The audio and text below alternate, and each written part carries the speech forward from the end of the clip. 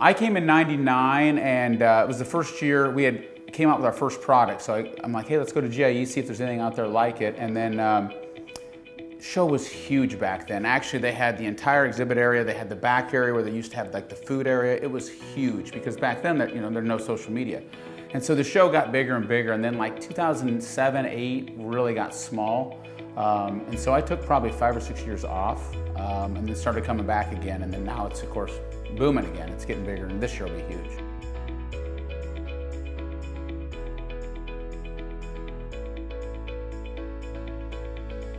Yeah, those first answers are nice. So you got a gravy sit down?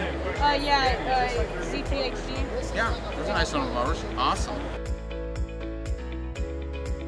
So we went, my dad and I went, and I was blown away at the equipment, the gear, the brands, and I thought I was kind of in the know, and I had no clue. I mean, there was the first, actually at the time, Great Dane was the first stand-on mower. I'd never seen a stand-on mower. Kind of funny. I go, that'll never work.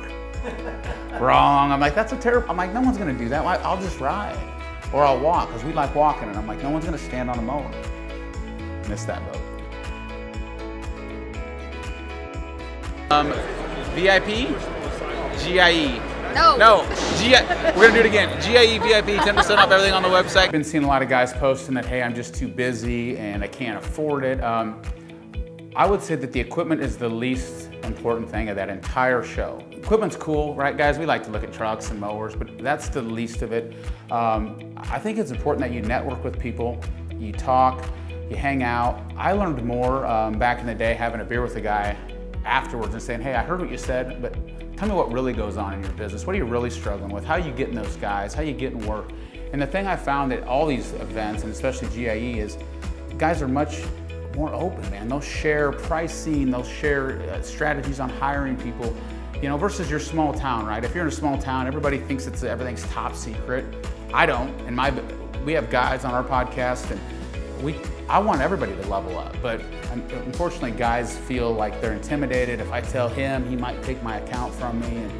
And so I think it's just so important for those guys to get out, hang out with people that are winning, hang out with people that are getting it done. I think it's inspiring to see that this is not just a weekend warrior, and I don't say that in a bad term because those guys are kicking butt too. But I think they get like, man, I can make a career out of this. This is an industry that's booming. There's great things going on. People are making a living doing this. So it's just a lot of inspiration, I think. Guys, having a great time here at the GIE. It's all about networking, making the right connections, and meeting a lot of new people, seeing a lot of old friends, so having a great time. How you guys doing?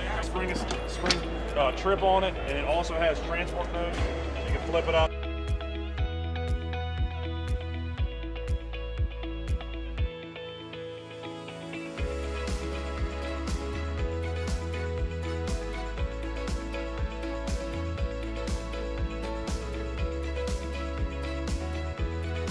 Listening to the LCR Media Podcast, where we get to know the pros. I'm your host, LCR Naylor Taliaferro, and on today's episode, we have a very special episode, our first live podcast with a live studio audience. Let's hear it, guys.